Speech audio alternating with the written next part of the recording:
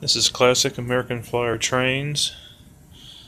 Wanted to show you three new to me, cars that I found. Starting with the 24-110.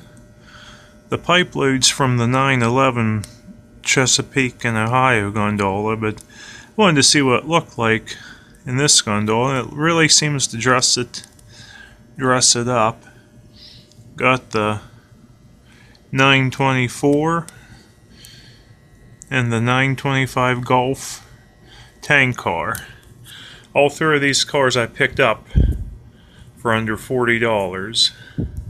All led by the 290, which I plan on painting to look like the 296. Got scuff marks on it, but it does run excellent, and it puffs out smoke beautifully, as does the 312 parked on the siding blocking the road in the fair town of Plasticville. Let's see it run.